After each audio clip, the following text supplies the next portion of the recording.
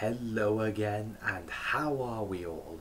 Right, it is that time of year again, my friends, where we delve into the macabre, the creepy, and the scary. For it is Halloween. I'm going to be doing something a little bit different. I'm going to be narrating a series of stories, some real-life horror. All of these tales come from the subreddit Let's Not Meet. The events are real.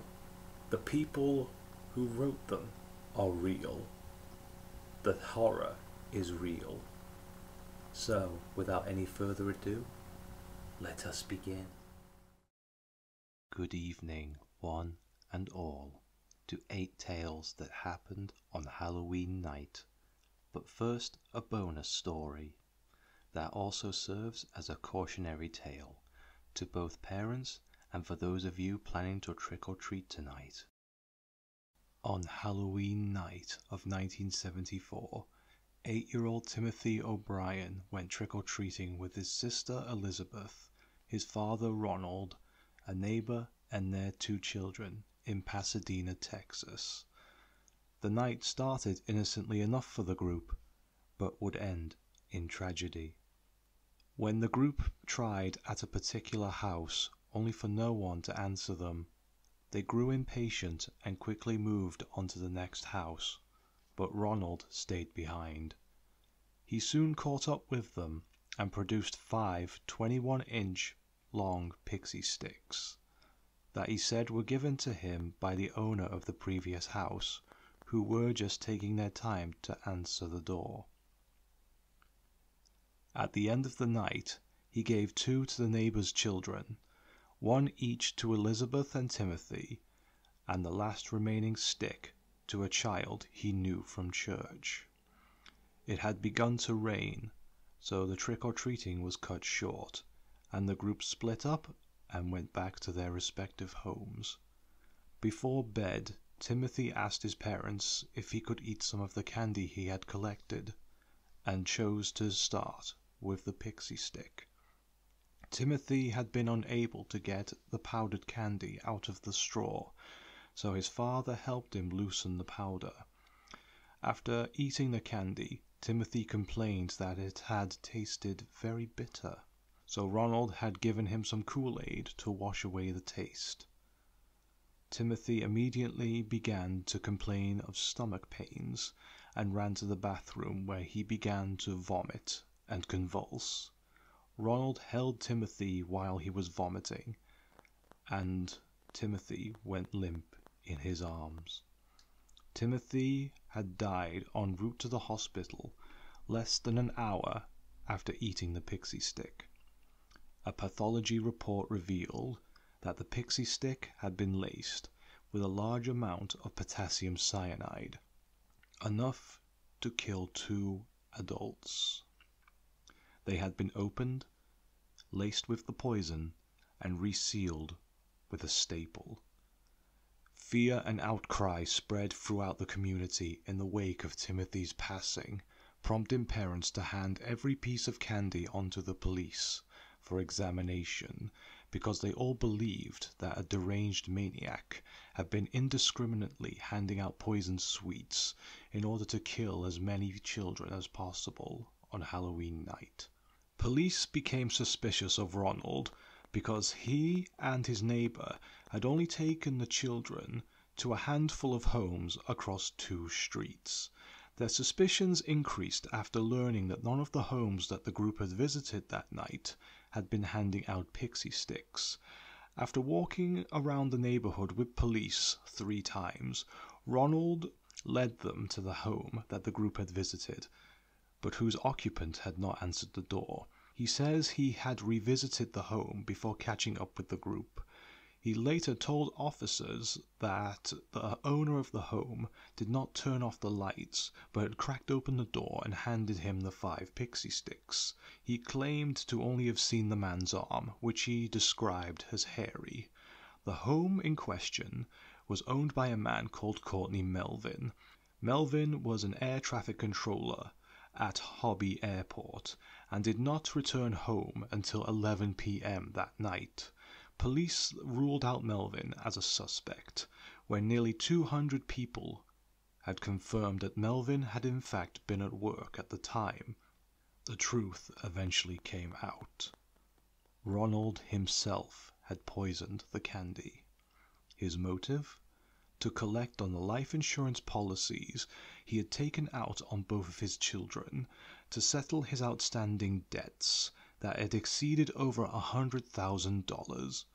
Aside from the 2 he had given to his own children, Ronald had given the other 3 out in an effort to cover his tracks, playing on the urban legend that a mad prisoner who handed out Halloween candy laced with poison, needles, or candied apples with razor blades in them.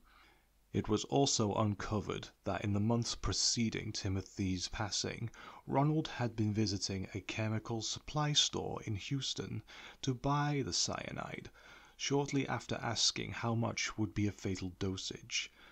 It should also be noted that he left without purchasing anything, after learning the smallest amount available to buy was £5. Ronald's friends and co-workers later testified that in the preceding months he had shown an unusual interest in the poison. Throughout the trial that followed, Ronald maintained his innocence, but the evidence against him was too substantial for the judge and the jury to ignore. Ronald was charged with 1 count of capital murder and 4 counts of attempted murder, and was sentenced to death by lethal injection.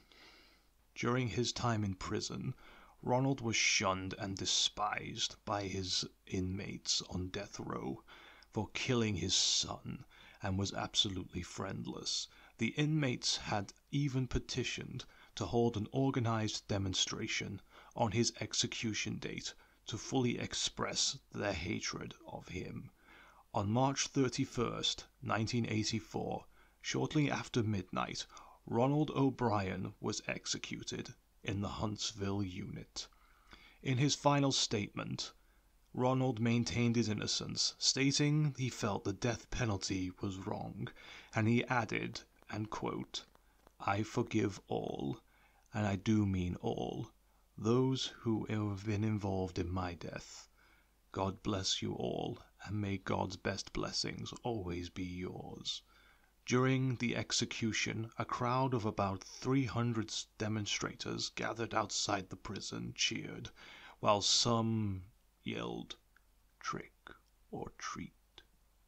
Ronald O'Brien became known later as the man who killed Halloween for his crimes, and has also been dubbed the Candyman.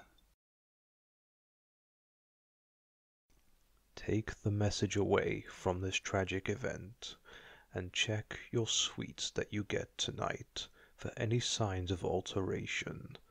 It might just save your life tonight. And now, on to the 8 stories.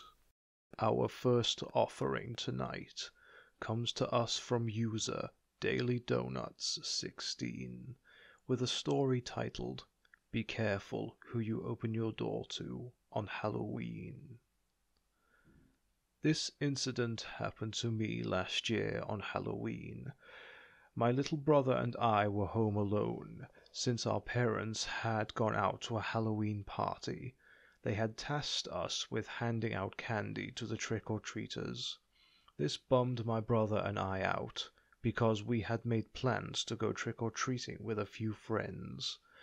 Our parents told us that we were too old to still be trick-or-treating, and that we could instead invite our friends over to the house and hang out there. My friends declined my invitation to come over, because they still wanted to go out trick-or-treating. So, that left me home alone with my brother, handing out the candy. A lot of people stopped by our house, and by 10 o'clock almost all the candy was gone. My brother and I decided that we'd eat the rest. We were sitting on the couch watching a scary movie, stuffing ourselves with candy, when there was a knock at the door. I stormed off the couch, wondering who the hell it could be, knocking at our door this late. I assumed that it was just some late-night trick-or-treaters. Even if that was the case, I had turned the porch light and Halloween decorations off, which would have been a dead giveaway that we were out of candy or that we weren't home. So I assumed it was my parents. Being cautious, I looked through the peephole and saw a suspicious man standing on our front porch. He was wearing a black hoodie with the hood over his head, which made it difficult to see his face. The only detail of his face I could spot was that he had a beard and dry, crusty lips. There was no way this guy was a trick-or-treater, because he wasn't wearing a costume and was far too old to be trick-or-treating alone. His hands were stuffed in the front pocket of his hoodie, and he also looked very thin. Every single red flag went off in my head about this guy. There was just no way in hell I was going to open the door. Still looking through the peephole, I watched as he knocked on the door again. He seemed desperate for us to open the door, and was shaking a bit. It wasn't cold outside, definitely not cold enough for someone to be trembling. He was giving me a bad vibe, and I wanted to get rid of him as soon as possible. "We're out of candy," I shouted to him. I watched as a smile spread across his face. It wasn't a friendly smile either. "Are you alone in there?" the man asked, in almost a mocking voice. His voice was raspy and dry. "Should I call the police?" my little brother asked me quietly, gripping his cell phone. The man let out a low grumble and said, "Sounds like you're not alone in there." I continued to watch him through the peephole. His hands were tightly wedged in his pocket, and he was still shaking a bit. I began to wonder if he was armed. I decided to take action and spoke to him in the most intimidating voice I could. "Get the fuck away from my house or I'll call the police," I shouted. His smile faded, and he bared his teeth. His teeth were piss yellow, and I concluded that he was probably some homeless crackhead. He had a look of fury plastered on his face. Fortunately, he left without trying to break in, probably because he knew I wasn't fucking around with him. I didn't stop watching him through the peephole until I saw him completely off our property. My brother and I breathed a sigh of relief and decided not to call the police. My brother and I were a bit paranoid after this and watched TV until our parents came home. We didn't tell them about the man, since he hadn't really tried to harm us. Now that I think back to this, I wish we had called the police, because maybe we would have been able to prevent a murder. You see, the very next day we found out that the elderly woman who lived a few houses down from us had been brutally murdered. Her neighbor had found her lying on her front porch, covered in blood. She had been stabbed multiple times in the chest and neck. My brother and I immediately knew who had done it, and we told the police what we knew. They couldn't do much from the information we had given them, since we hadn't seen many details of his face. They went on the hunt for the man, but never caught him. I blame myself for that old lady's murder, because I could have prevented it from happening just by calling the police. I think the most disturbing thing of all is the fact he didn't take anything from the old lady's house. Her house had been left untouched, but he could have gone in and taken what he wanted, since her door was wide open. This means he just wanted to kill. It was his only intention. He didn't want money or jewelry. He just had the urge to murder. So to the creepy crackhead Halloween slasher, let's not meet.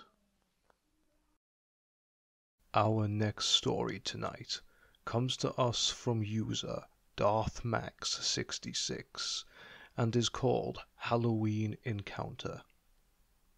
With the recent Mortal Kombat X DLC, including Jason Voorhees, it got me thinking recently about this one encounter I had with someone on Halloween when I was 14 years old. I was around that time in my life where most kids my age would stop trick-or-treating, either because they thought it was lame or because their parents told them to stop. Me and my father had a similar conversation, and in the end we decided this trick-or-treat would be my final one. So when October 31st came, my dad helped me paint my face to look like a zombie. I figured that this costume would be simple yet something I liked. So zombie it was. I grabbed an empty pillowcase and headed out, with my parents telling me to be back by 11ish. Before you ask, yes, I was going trick-or-treating by myself. I was able to convince my parents that I needed to get as much candy as I could, and seeing as how I wouldn't be able to do this again next year. So off I went, running from house to house, shoving candy into my pillowcase as fast as I could. So by the time it got dark, my pillowcase was 3/4 full, and I had no intention of slowing down. As I'm about to walk into a new neighborhood, a black van pulls up to the curb. That was about a few feet away from me. The door opens, and out of the darkness comes some guy in a hockey mask, tattered jacket, wielding a machete. He turns his head towards me, probably just trying to creep me out. "Nice Jason costume," I say, trying to be friendly, as I begin to walk past him. "Thanks, zombie. You want some candy? I've got bags of them," he says, as he pulls out these little white sacks of candy. So I, being the idiot 14-year-old I was, opened my pillowcase and let him plop 2 or 3 sacks into it. "Make sure you eat them real soon. You'll love them," he snickered, which sent a chill down my spine. He left as quickly as he had came, but I shrugged it off as I needed to finish trick-or-treating. I continued down the road, again going from house to house for candy. After the 3rd or 4th house, I noticed something odd. It was the same black van from before. After every house I went to, the van would get closer and closer. At about what I could only guess was 10:30, I headed home, with my sack full to bursting. As I walked, the area behind me illuminated. I turned around, expecting to see a car that would soon pass me. It wasn't. It was the van, and in the driver's seat was the same Jason Voorhees that had given me the candy.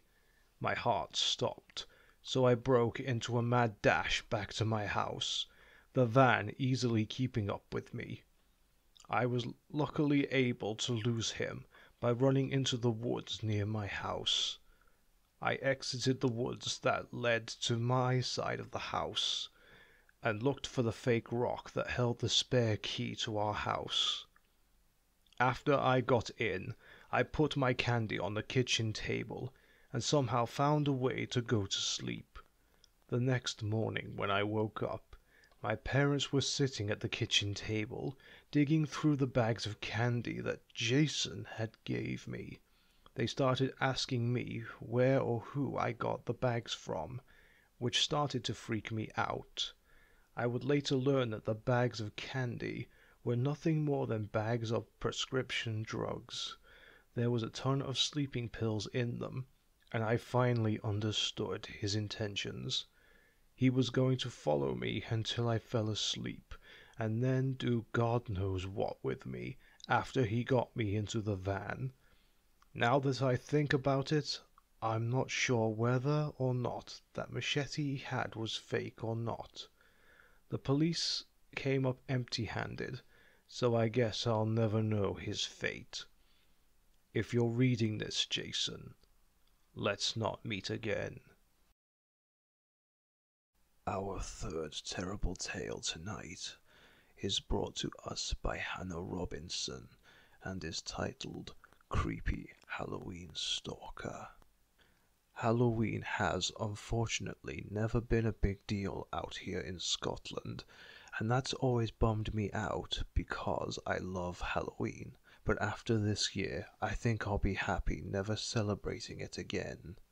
My street and the next street over have a lot of young kids that go out trick-or-treating. While I was out shopping all day with my mom, we decided to pick up some sweets in case anyone came to our door. I had plans to go to the cinema to see Ozja with my boyfriend, so when I got home I was getting myself ready to go out, and my mom was busy putting the shopping away. So when the first load of kids came to our door, I was the one who had to answer it. There were children from our street, the next one over, and some I couldn't recognize, as well as an adult at the end of the path. I guessed either a father or older brother by their size, and they were all dressed in black and had some sort of mask covering their face. But it wasn't anything I recognized from a movie or anything. Anyway, they all told me their jokes, and I gave them their treats, and they made their way back down the path and on to the next house. I was about to close the door when I noticed that the guy with the kids was still standing at the end of my path. He hadn't noticed, and he wasn't watching the children either. He was looking right at me, and my skin started to crawl when I realized that he was just staring at me. I backed slowly into the house and watched him as he raised his hand and waved very slowly at me. And I was about to call out to him when my mum came to the door to make sure I was all right, and he took off in the opposite way from the children. He hadn't been with them at all, and he left as soon as he realized I wasn't home alone. I was completely freaked out and told my boyfriend all about it when he came to the house to pick me up, but I quickly forgot all about it when we were watching the movie. When I finally got home, it was getting really late, and trick-or-treating was well and truly over around here. When I got inside, my mum was just getting ready to take the dogs out for a walk so they could do their last-minute business, and they would meet my dad on his way home from work. So I was going to be home alone after my last horrible encounter posted on here. I don't really like being home alone, but it's worse on Halloween, and it always has been. Anyway, I was home alone, and I grabbed some snacks and went up to my bedroom and onto my computer so I could do some of my writing, scroll through Tumblr, and listen to music.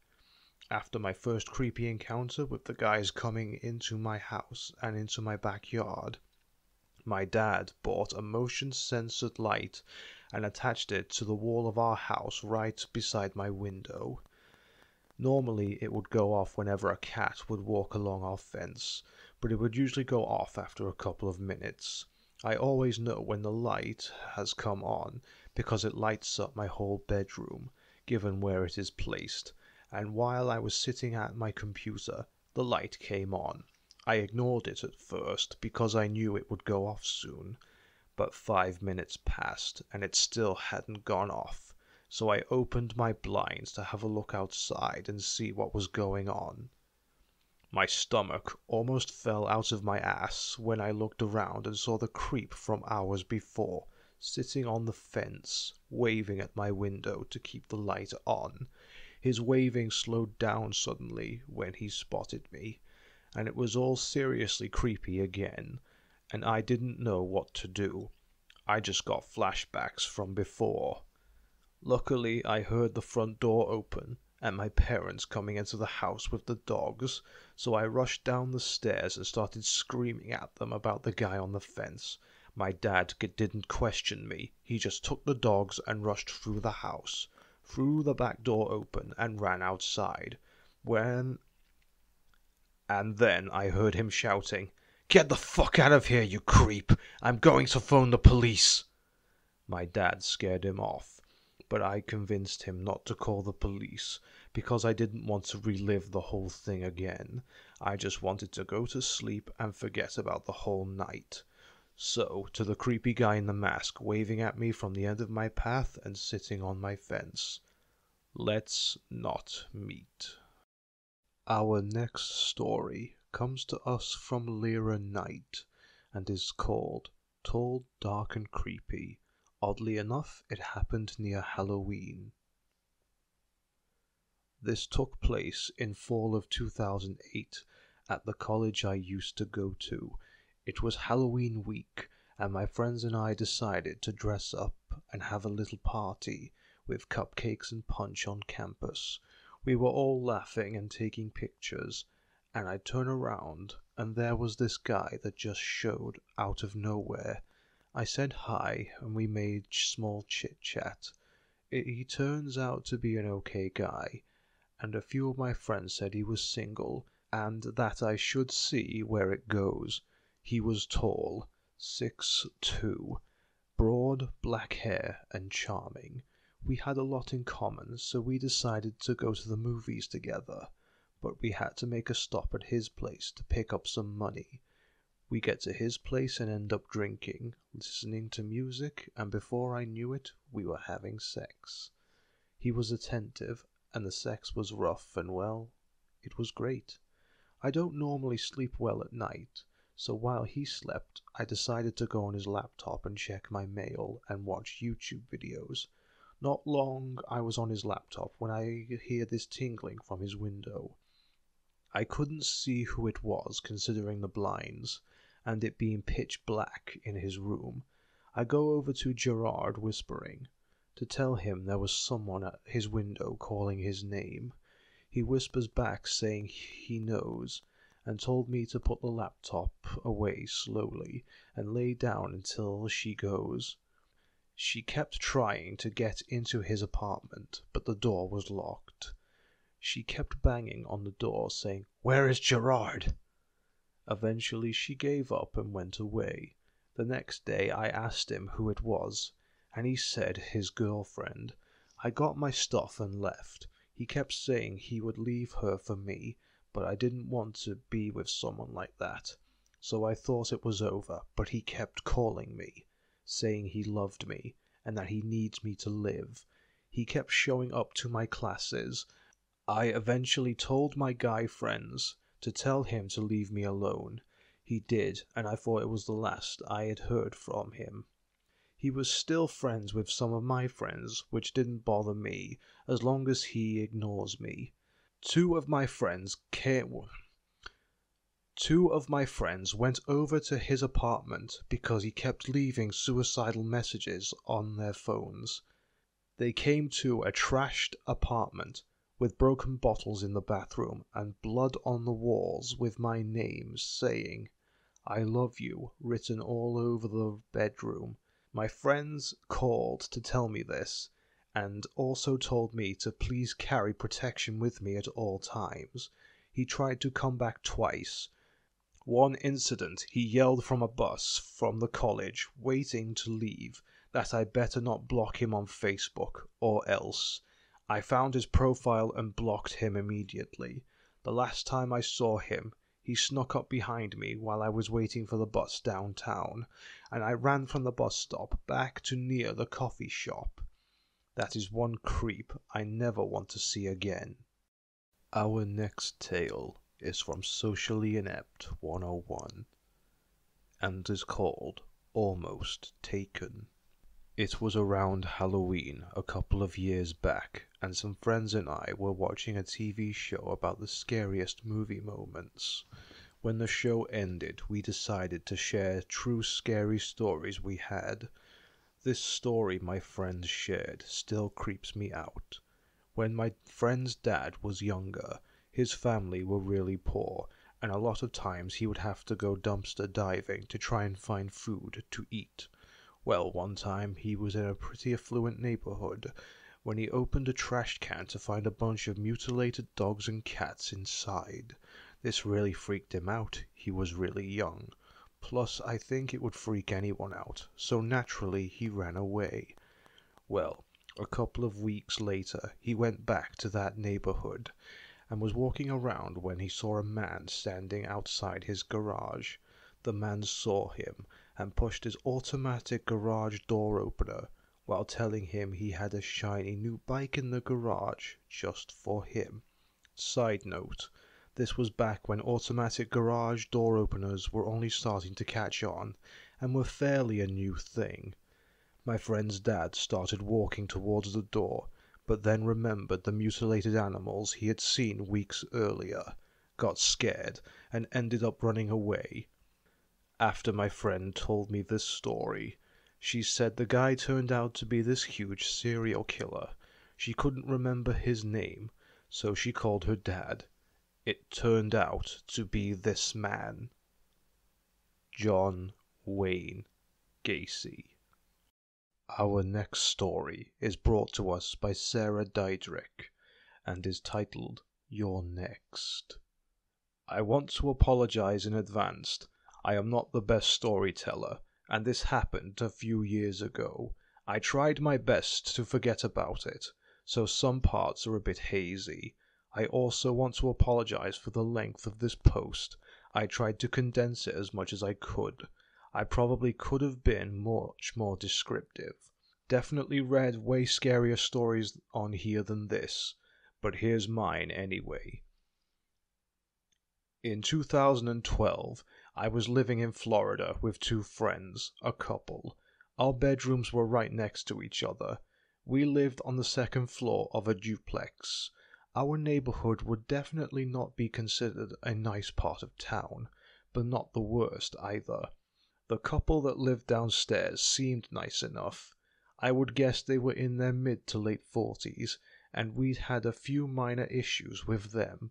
We shared laundry facilities with them, and sometimes our clothes would be moved, or they would be very loud on weeknights, but nothing too serious. I will say, however, these people were definitely not favorites of ours. For the first 3 months or so we were in the apartment, things were relatively normal. Then things got weird. For the past week or so leading up to these events, our neighbors had a lady friend staying over, and we'd see the three of them outside late at night drinking. She seemed sort of sketchy though. When we'd greet them on our way indoors, she'd never say a word, and to be honest, she looked like she was on drugs every time we'd seen her. We only ever saw her at night, in the dark. One night, while my roommates were sleeping, I was up late planning an extremely last-minute Halloween costume. I was planning on going out with a girlfriend the next night. As I say, this wasn't the nicest neighborhood, and throughout the night I would hear random shouting, mostly in Spanish. I wasn't too concerned about this, but I definitely stayed more alert after hearing these voices so close to our home. At around 4 a.m., I heard a loud banging on our front door.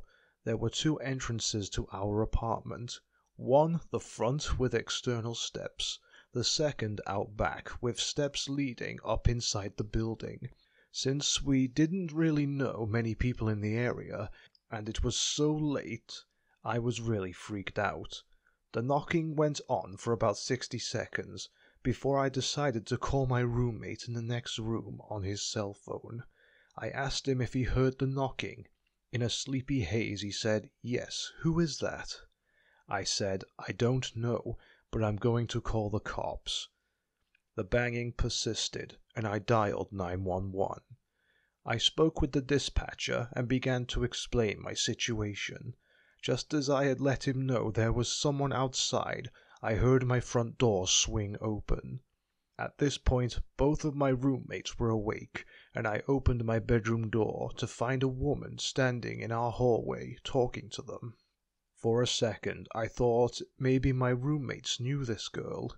One of their cousins lived not too far away, and I'd never met her, so that could have been the case. But the conversation that transpired between them changed my mind. She spoke very calmly at first. We only made out bits and pieces what she had said. There was mention of my roommates fucking with her, and a need to take her medicine. She also said something about the boys sprinkling dust on her, and that if we didn't leave her alone, she was going to kill them. We had absolutely no idea what was going on or what she was talking about. We didn't even know who this woman was. There was no lights on in our hallway, so we had trouble making anything out but shadows, and I glanced at her waist. From the light in my room, I could see she was wearing a utility belt and carrying a large kitchen knife and flashlight. Although I'd always considered myself a tough girl, my heart was racing as I cried on the phone with dispatch, "She has a knife!" My roommate hadn't taken notice of this, but heard me and slammed their bedroom door shut. I did the same. The woman yelled at us through our bedroom doors. After she heard I'd seen the knife, she said, "Don't worry, honey. I'm not here for you. I'm going to take care of these two." My roommate yelled to her, "The cops are on their way," and I stayed on the phone with the 911 operator for the next 20 minutes until he told me the police were outside. The police kicked our back door down and came inside. The woman was gone. They searched for a way she could have entered our apartment. Our front and back doors were both locked, and checked to see if anything had been stolen. No one could figure out how she got in, and all of our belongings were there. They found saliva on our front door, but no fingerprints. A few days later, a detective came to our house so that we could participate in a photo lineup. None of us could identify the woman that was in our house, but we were able to describe her the best we could. The detective let us know that she would be watching the house, and we felt a little safer. Meanwhile, the door that the cops had kicked in to gain entry was still not repaired. Thanks, shitty landlord. So we were unable to lock it and felt pretty vulnerable to another break-in. Although I wasn't entirely sure, my roommates were confident that this woman who broke in was the same woman that had been staying with our neighbors. At this point we felt like they could not be trusted, and the room where we shared laundry facilities was a big issue for us. There was a lock separating our apartment from it, but it was nothing that couldn't be broken with a good push. A few times the man who lived downstairs came up and told us that he knew his friend wasn't the culprit. He wouldn't share any information with the police about her, and we felt like he was hiding something. Alas, there was nothing we could do that we hadn't already done.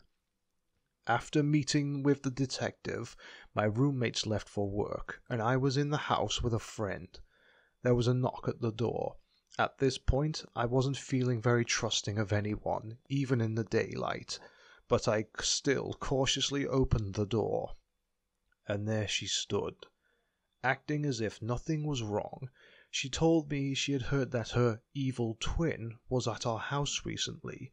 She apologized and continued to babble a bunch of nonsense that I was finding difficult to remember at this point. I dialed the police right in front of her and then shut the door in her face. The cops came and got her away from my front door, but didn't arrest her.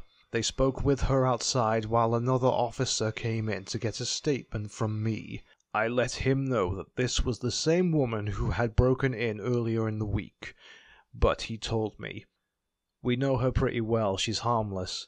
My roommates were right. This was the woman from downstairs. Feeling helpless, I figured the police knew what they were doing and decided to let it go. The next morning I woke up and went outside to check the mail. My car was completely vandalized. sand thrown all over it, broken glass, and written in wax on the hood, "You're next," and pentagrams. We called the cops immediately, but, as it turns out, the detective who helped us with the photo lineup earlier was on her way to our house, and showed up before any officers did. CSI came, dusted my car for fingerprints. More statements were taken. We were feeling incredibly unsafe. We knew the police were working for us, but our back door was still broken, and nothing was happening fast enough. Luckily, later that night they caught the woman a few blocks from our house, still carrying the knife. She seemed to be headed back our way. Within a few days we were advised that the woman had murdered her live-in boyfriend 3 days before, breaking into our house. Information that the police before claimed that she was harmless and refused to arrest her in front of my house. After a little digging, I also found out that a year prior, the woman who lived downstairs from us also murdered her live-in boyfriend and had sought this crazy lady's advice. Still no idea how she got into our apartment or why she targeted us. As far as I know, the woman is being held somewhere, although I'm not sure what kind of facility she's at. I hope she was placed somewhere where she can overcome her issues with her mental health, but I haven't had any updates from the state attorney, other than that letters letting me know about status checks for her. Our next story tonight comes to us from Shizzle91 and is called Serial Killer in the Making. I used to work in a sex shop. I know how it sounds, and while yes, we sold porn, novelty toys and whatnot, we primarily sold lingerie, and the store was obviously geared towards women. It is important to note that at this particular location, only one person was working at any given time, as in on a dead night, I was the only living soul in the building. I know now how stupid and dangerous it was to accept a job where there isn't even a co-worker, let alone a manager with you at all times, given we were all young females and closed at midnight. Even though we weren't supposed to carry any type of weapon, I always had a pocket knife. Brilliant, right? I was too young to carry a gun, but there was a guy that worked next door that was super nice and always came to help if we needed him. Customers getting rowdy, call him, and boom, he'd come running. He lived about a block away from the store, so I always felt better about that. That said, we would have creepers come in all the time. I kind of expected that when I got the job. Nobody seemed dangerous, however, just people constantly asking awkward questions. Again, I kind of expect that. However, a month after I started working there, we started getting these weird phone calls every couple of weeks. A guy would call, say he'd lost some sort of a bet and had to say something humiliating.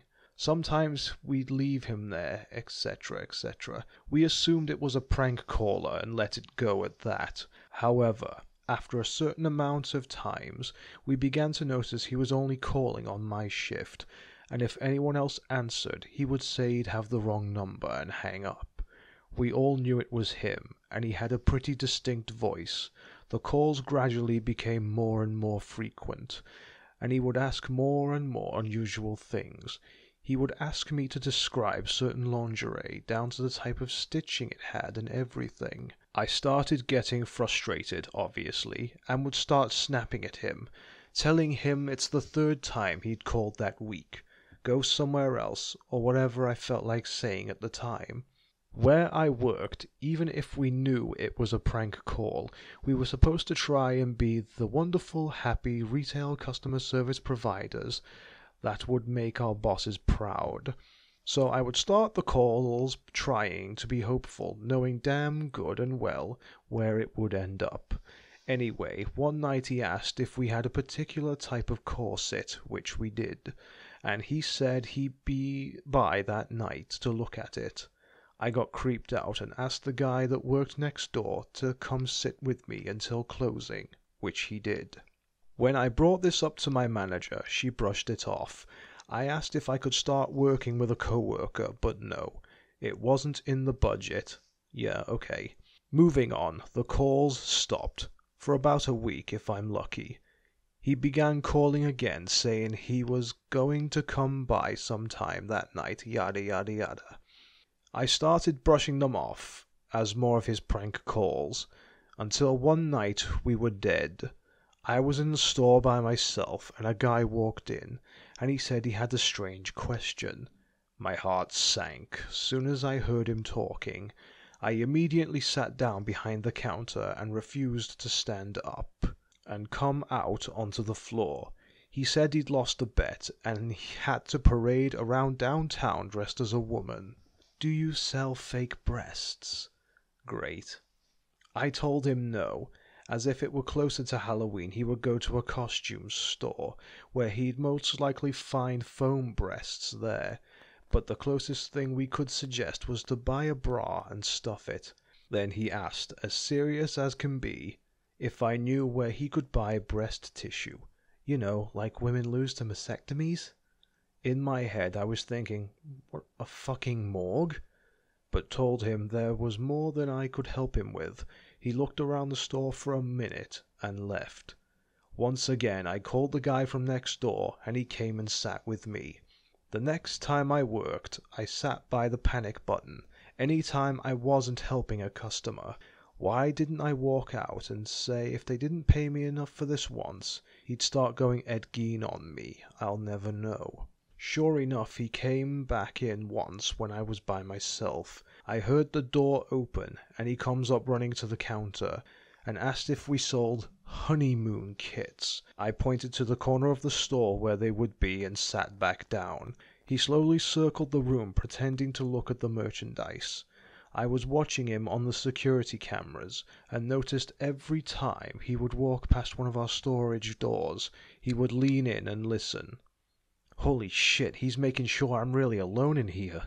When he got back round to the counter, he reached in his pocket and pulled out his cell phone and pretended to start talking to somebody and ran back out the door. Now, he was close enough to the counter that I could hear everything, that the phone never rang, and it didn't even vibrate. Once I knew he was out of the store, I went to the front window to try and get a license plate number, because now I know this guy was whacked. He was already gone. It was hard to explain the layout of the store, but let's just say for him to be gone by that time I got to the window, he would have had to have had his car running and waiting for him to come back out. However, I was able to see that it was a white SUV with round tail lights. That's it.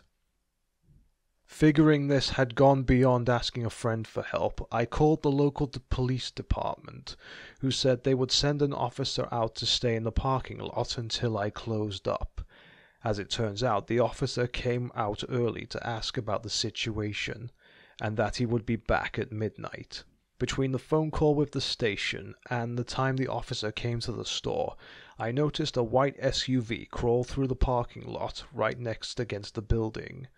The officer came and went, and by the time he came back that night, the same SUV came through the parking lot 4 more times. However, since I couldn't see the guy's face for sure, I didn't call the police back. At the time I thought it was a huge no-no, making calls when you're not sure, and although later they assured me given the situation I should have called. Sounds stupid now. Anyway, after that night I turned in my 2 weeks' notice and got a job elsewhere. Everything was fine for several weeks, actually a few months, until one night I was in the car getting ready to go to dinner with my husband, when I got a phone call on my cell. I didn't recognize the number, but I had recently got a new phone and wasn't sure if it was a deleted contact, so I answered, and sure enough, it was him. Side note, I'm part of a website that offers spiritual counseling and whatnot. Don't ask, just go with it. He said he got my number from the website and wanted to know if I gave gender role counseling. I said I hadn't before, but I'd give it a try, and gave him the work email associated with the site, hoping he'd email me and I'd have more evidence to turn into the police. First of all, the site never had my phone number. Second of all, since I don't know where he got my number, I don't know if he knew my address, where I went to school, etc. Third of all, I'm now convinced this guy wanted to go Buffalo Bill and wanted to wear my skin. So finally, I go to the police department, file a report, and give them the number. No clue what they did with it, but the calls stopped and I never saw the guy again. It's been a little over a year now, and I don't even live in the same state anymore, thankfully. Our final story of the evening comes to us from Tashaloo96 and is called Alone on Halloween. This happened back in 2014. I went out on a night out for Halloween during my first year of university. I was wearing high-heeled boots and a leather jacket. Over the course of the night, drunk me had taken them off and left them at our group's table, due to feeling uncomfortable. By the end of the night, I had practically danced my way to near sobriety and went to my group's table. However, they had given up the table, and my boots and jacket were nowhere to be seen. Someone had stolen them. However, they weren't expensive, and I rarely wore them anyway. However, I had to walk the 15 minutes back to my accommodation. I didn't have money for a taxi, so I thought I'd just walk slowly. I asked one guy, the asshole in the group that everyone hated, if he could just keep me company because he was tall. He laughed and said no, and walked off, dragging the only girl who was also shoeless with him.